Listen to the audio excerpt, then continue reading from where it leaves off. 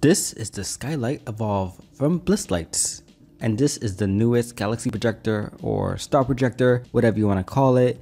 There's a couple of them on Amazon, but BlissLights is the company that made the first galaxy projector, and this is their newest model. Again, this is the Skylight Evolve. So in this video, we're going to be setting up this projector, and we're going to be taking a closer look at some of the new features. But first, I gotta give you guys my disclaimer. This product was given to me for free to do a review.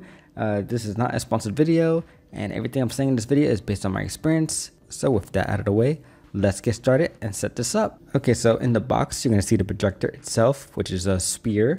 And then you got a mount right here, or a dock, whatever you wanna call it. This allows you to move the skylight in 360 degrees and put it in any angle that you want.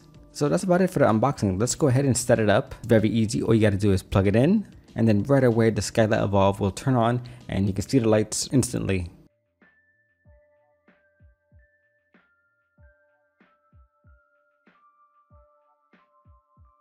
So on the USB-C cable, you can see that there is a button. You can go ahead and click on that, and that will circle through some of the colors. But you can also connect it to your smartphone with the Bliss Home app.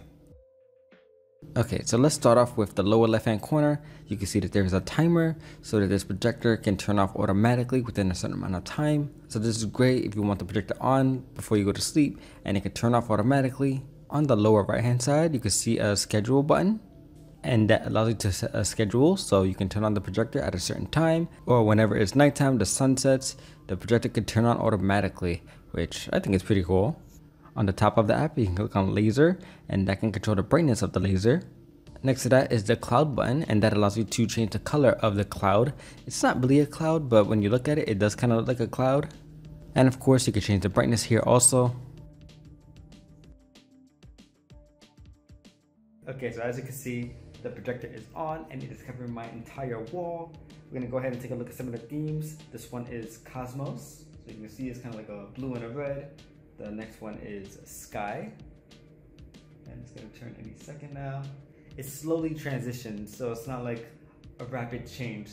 So now you can see it's kind of purple and blue. I think this is my favorite one. This one is Space. You can see it's a little bit of a mix of blue and red. And the last one is Ocean. Let's go ahead and tap on that. And Ocean is my favorite for relaxing at night. As you can see, this one doesn't have the stars. This one, it really does look like an ocean. So when you put this on a wall or your ceiling, it is very relaxing. And that should give you an idea of how it looks on my ceiling. It looks pretty cool. And of course, you can make your own themes. These are pretty much just presets with different colors. So I really like that the app has all these options, and it's pretty simple to set it up. Everything is straightforward, and they're not giving you any extra features that you don't need. Also on the app, you can set up voice commands so that you can use your Google Home or Amazon Alexa to control your Skylight Evolve. One thing to keep in mind is that you cannot change the color of the laser. So this one is the green one. There's another model that has the blue lasers. And there's another one called the Skylight Evolve Cloud, and that one does not have a laser.